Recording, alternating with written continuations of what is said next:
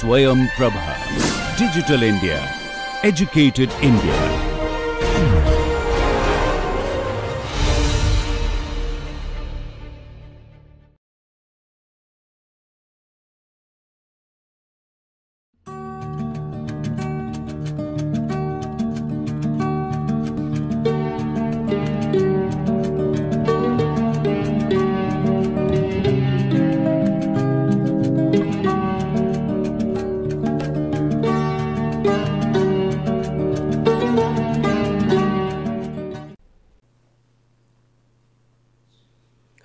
In this lecture, we begin by looking at the CD4 formula that we derived last time, and we continue our discussion.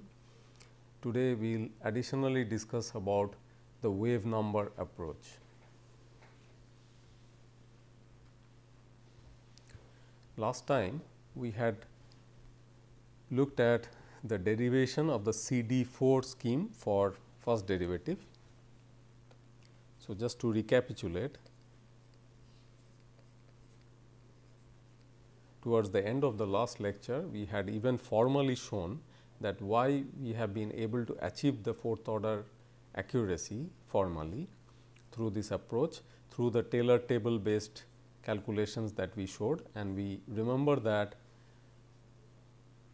this particular column, which comes from the Fi4, had yielded a 0, because all the terms summed up to 0 when we substituted the values of the coefficients A1, A2, A3 and A4 in the associated expressions in the Fi4 column, while the Fi5 column elements, when they were entries, when they were summed up with the values of the coefficients substituted, which you can see here. So, this is A1, this is A2, A3 and A4 respectively, and the other coefficients are essentially coming from these numbers which you have.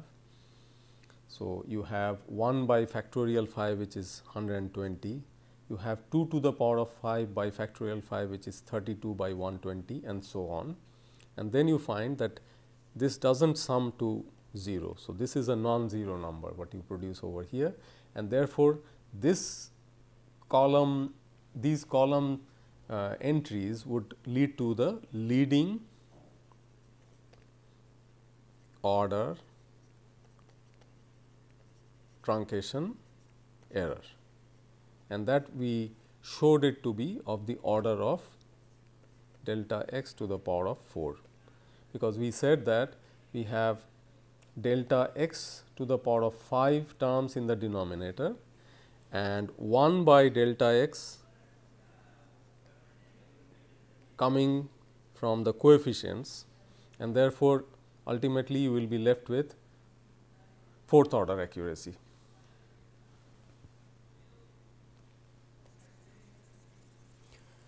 So, we have been successful in obtaining a fourth order accurate central difference formula using a 5-point stencil, which we had set out to achieve.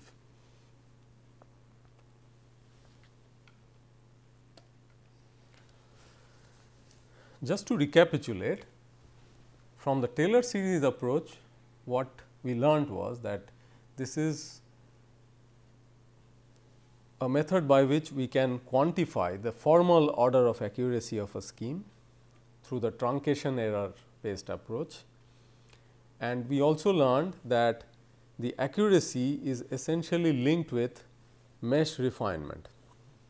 So, if we are refining the mesh or the grid that we are using for calculations by a factor of 2, it can improve the accuracy of a second order finite difference scheme 4-fold, while if we are using a fourth order accurate scheme, a twice fine mesh would improve the accuracy 16 times, and that is the reason why one would actually like to explore higher and higher order accuracies in a formal sense and try to apply them in grids of different refinements and trying to look at how the errors reduce and accuracy gets enhanced. So, even on a relatively coarse mesh, the CD4 scheme is expected to do comparatively better or quite significantly better than the CD2 scheme. So, that is primarily the motivation behind looking for higher order accuracy.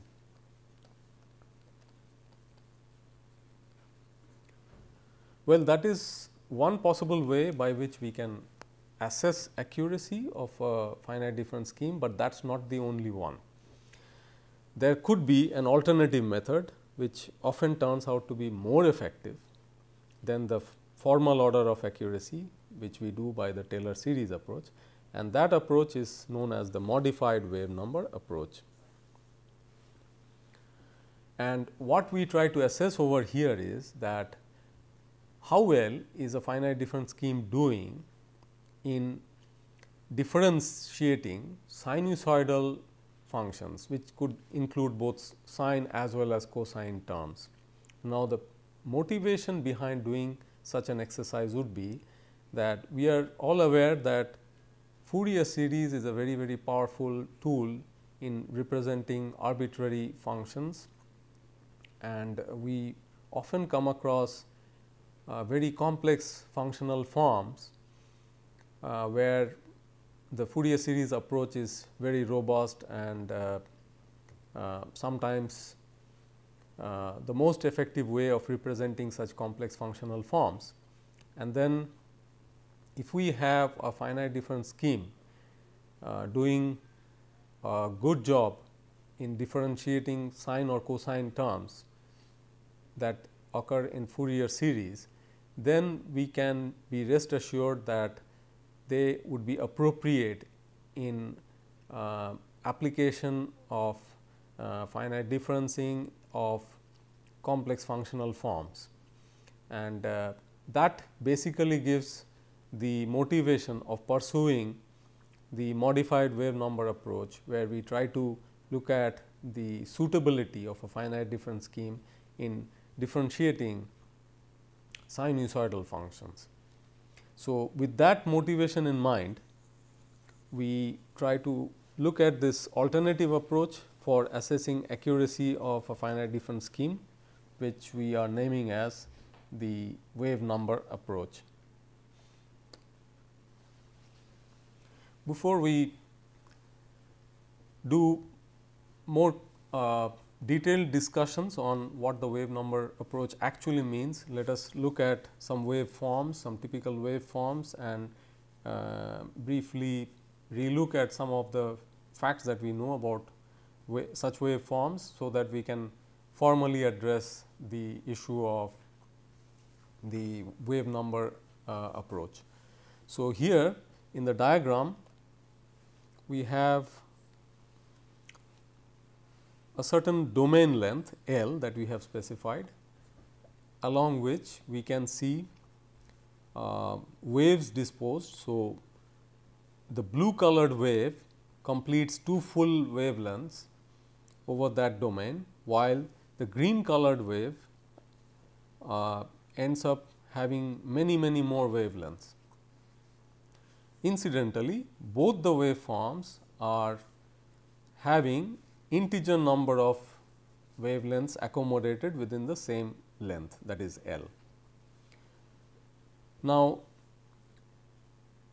the green wave has a very short wavelength,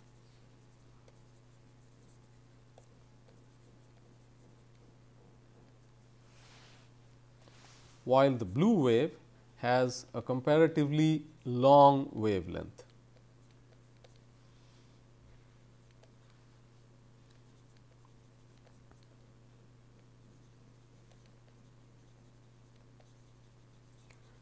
So, what it means is that if you have a minimum length scale defined here, based on which you can accommodate the shortest possible wave, then you are essentially defining a bound. That means, you cannot express a wave which has a shorter wavelength than the one that we have represented over here, provided that this interval is defined. So, here what we are trying to say is that if you have a domain length L, which you are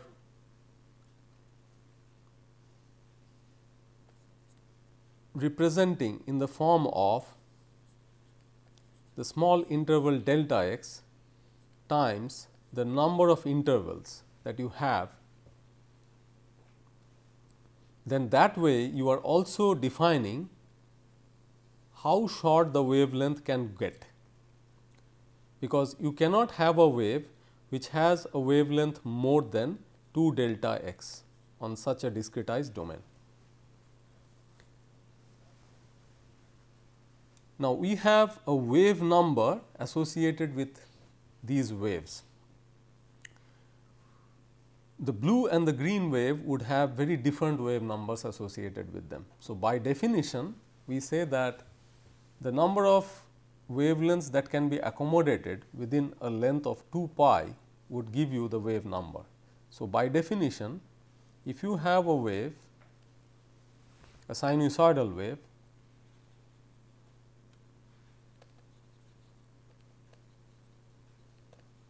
of wavelength lambda, then the wave number of such a wave will be given by 2 pi by lambda. Now, when the interval is not 2 pi in length, but rather some other length like we are calling as L over here, and we are seeing that small n number of wavelengths can be accommodated within such a length, then obviously the lambda corresponding to such a wave will become L by n. And this n is a general quantity. It can be applicable for a long wavelength wave or a medium wavelength wave, or could be a very short wavelength wave as well. So, n is a kind of a variable. So, that will essentially mean that you end up producing waves of different wavelengths by tuning the value of n. So, if you combine these two equations, the equation for lambda here and the equation of wave number that we already defined earlier, then we end up getting an expression for wave number of this kind, which gives you k is equal to 2 pi small n by L. And now, we have to decide what is the range of values of n that we can accommodate. So, that the necessary condition is that whichever wave we accommodate in the process within this domain L, the wave should end up completing integer number of wavelengths within the domain length L. It cannot be a portion of the wave left at the end of the domain which is not completed. So, if you look back at the picture on top, you can very clearly see that both the blue as well as the green colored waves have ended up satisfying that condition. You could have more number of waves of intermediate wavelengths which could be coming in between, based on how the value of small n changes. Now, coming to the range of values that we have for small n, if small n is equal to 0, that yields the condition that k will become equal to 0. Now, if k is equal to 0, that means the function is not showing any wavy nature whatsoever, it is just a constant. Whereas, if n is equal to 1, then you will end up just filling up the entire length L through one wave length. That means, if this is your L, then you will see a sinusoidal wave going like this and filling up the domain, which is a fairly large wavelength wave. Now, gradually as you keep increasing n and bring it to a large value, if the capital N value is a large value, then n by 2 is also quite large. In that case, you will have waves with much higher wave numbers, which will look closer to the green one that you have. In fact, the green one satisfies the condition that n is equal to capital N by 2, because the green one is the limiting case where one wavelength is accommodated within 2 delta x length. That means,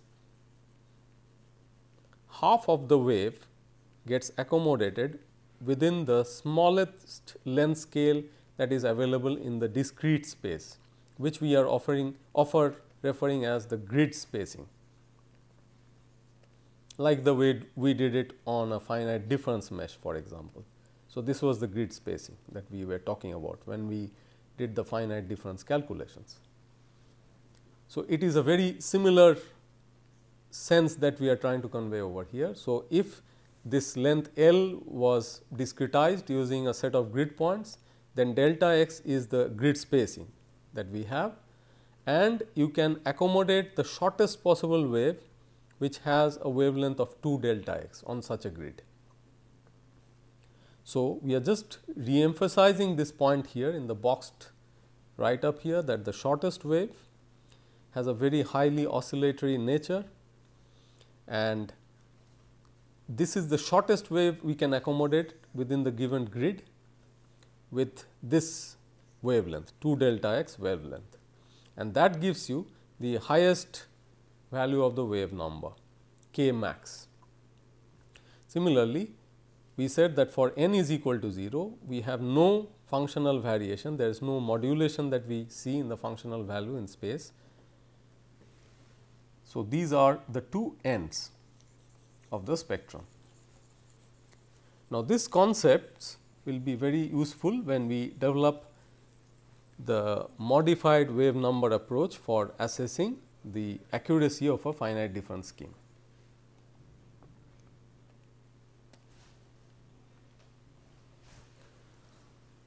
We will just try to look at a few points before we go over to the wave number approach.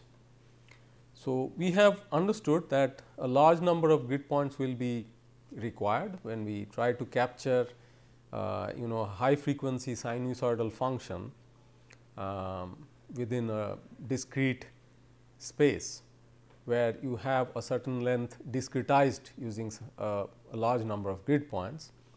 And then if you are trying to differentiate such a wave function, then you also of course need very accurate differencing methods. When you have a given set of grid points or grid resolution, you need to assess that whether the finite difference scheme that you are using is capable of capturing the high frequency part of the sinusoidal functions effectively, because it is expected that the low frequency parts will be captured with more efficiency, because they are associated with slowly varying functions, while the high frequency part is rapidly varying functions, and capturing them through the difference operations may be very challenging, and therefore, the accuracy of the scheme from the wave number approach would be to focus on this, that how effective is a numerical scheme in capturing high frequency oscillatory behavior of functions. And we need to remember that we have in the earlier part of this course discussed more on linear differential equations, but very often in fluid mechanics we have to handle nonlinear differential equations. Very often they are also going to be of partial differential nature, and it would be found that such differential equations contain a large number of frequencies. They could be several frequencies at least, and therefore, the finite difference scheme should have enough capability to resolve the different frequencies which would be there in the solution with sufficient efficacy, without which the solutions will not be satisfactory. Going to a more formal way of setting up the stage for doing the wave number approach, we first introduce a harmonic function of period L, and we introduce it in a complex form, a complex representation, because very often it is more convenient to represent a harmonic function that way, because you can accommodate the sine and cosine terms more compactly through a complex representation. And we are going to show both the analytical as well as the discrete form of such a function here. So, first looking at the analytical form, we are defining the function small f is equal to e to the power of capital I k x. Here we are using capital I as under root minus 1. Usually we use a small I for doing that, but because we have exhausted the small I for meaning grid index, here we are going to call the under root minus 1 as capital I, and this is essentially going to cater to a large number of waves, possible waves having different wave numbers.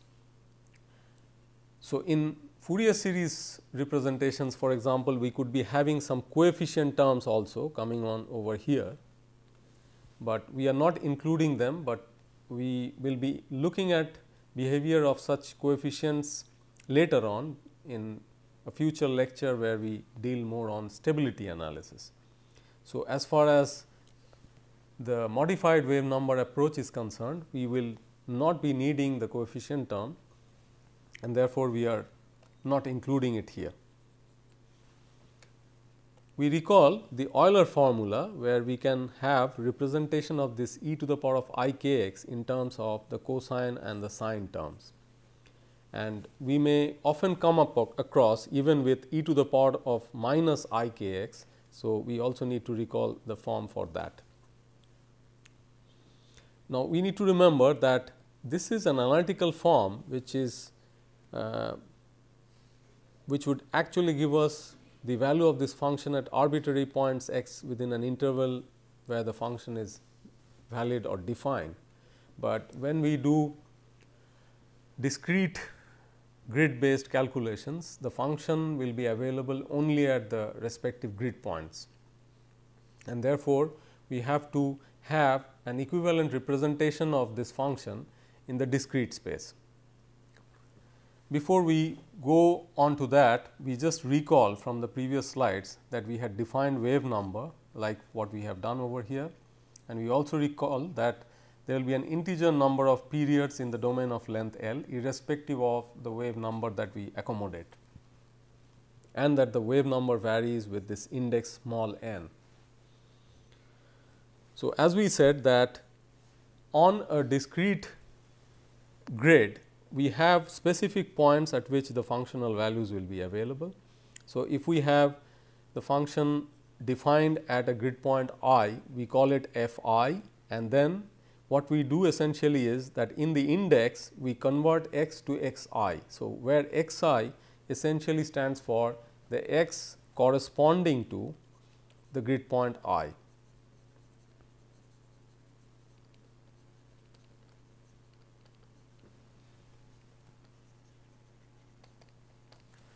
Now, we can very easily see from this nomenclature that at x equal to 0, we have the x naught expressed as delta x into 0.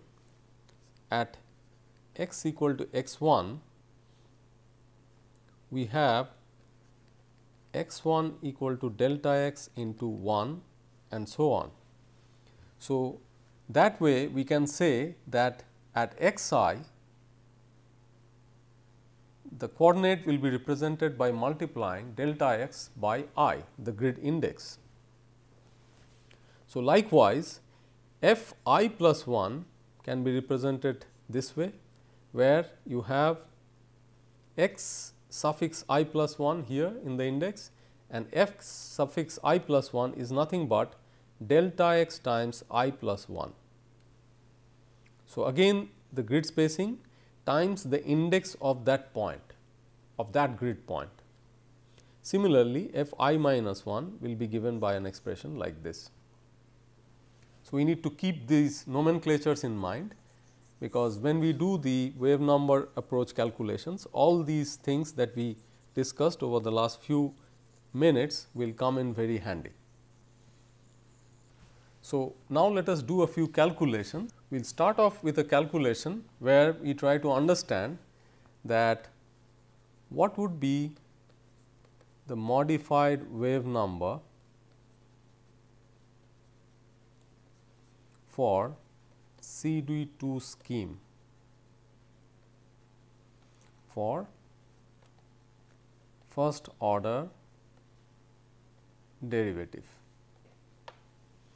Of course, we still do not know precisely what we are meaning by modified wave number, but as we do this example, we will understand better that what is the meaning of this whole process.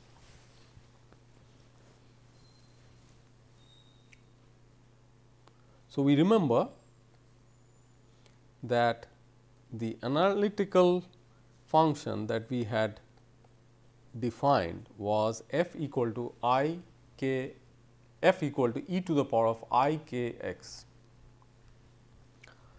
and we are talking about first order derivative. So, if we take the analytical derivative f dash, that essentially means del f del x.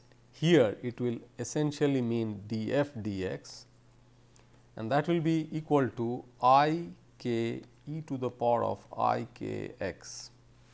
And because e to the power of I k x comes back over here, we can represent it as I k f itself.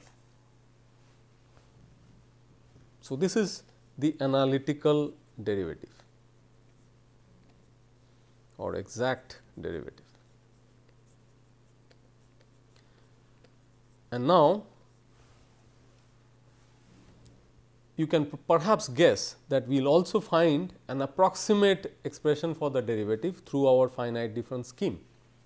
So, when we do that, we can call it as say f dash C d 2, and then perhaps compare that how this f dash C d 2 is going to do with respect to the I k f that you have from the analytical part.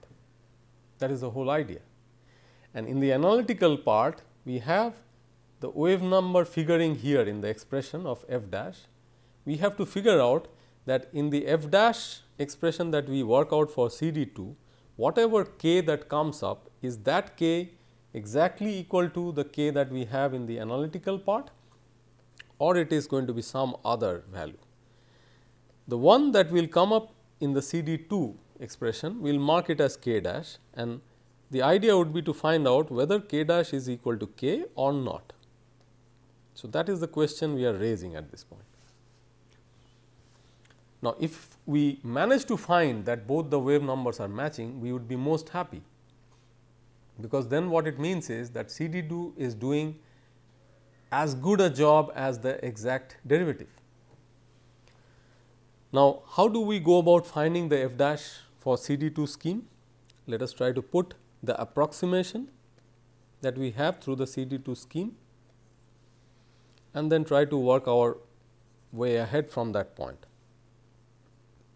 So, this is the approximation we have for f dash for C d 2 scheme, and remember that this f dash is being calculated at point I, the grid point I.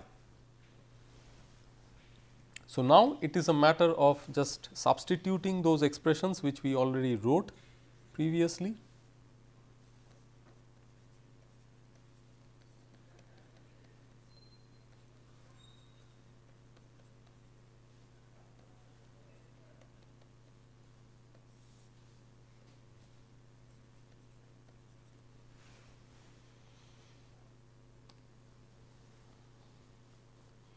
We take out a common factor,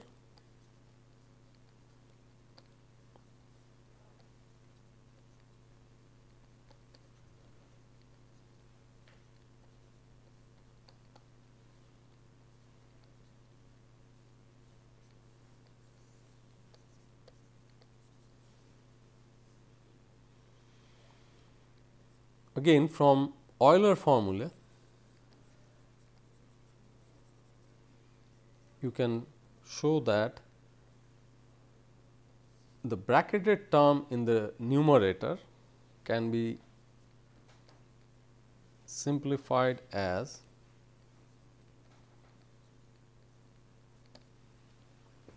this. Why is it? Because e to the power of I theta is cos theta plus I sin theta, while e to the power of minus I theta is cos theta minus I sin theta, and therefore, if you take a difference, you are left with 2 I sin theta. So, based on that we can show this to be coming up in the numerator. So, what do we have finally from this step? We have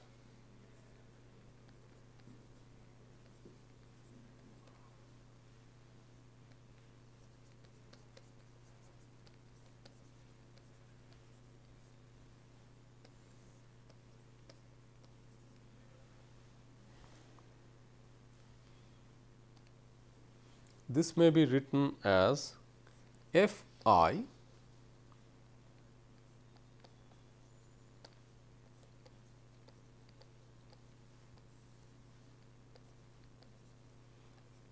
Now, we will just rewrite this whole thing in a format which becomes very easy for us to compare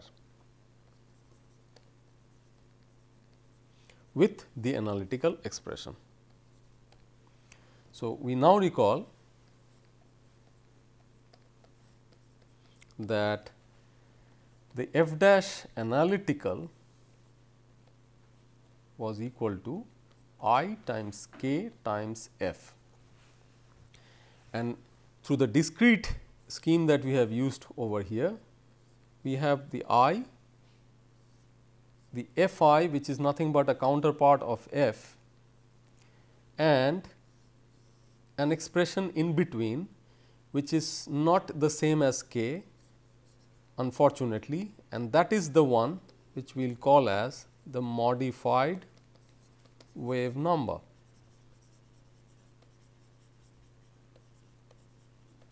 So, since k and k dash are not the same, it is as though through a numerical means k has been translated to a different expression which involves sin k delta x by delta x. So, that means a wave with a certain wave number or frequency is now having a different frequency associated with it when it is being captured in the discrete calculations using the CD2 finite difference scheme. We will discuss more on this in the next lecture. Thank you.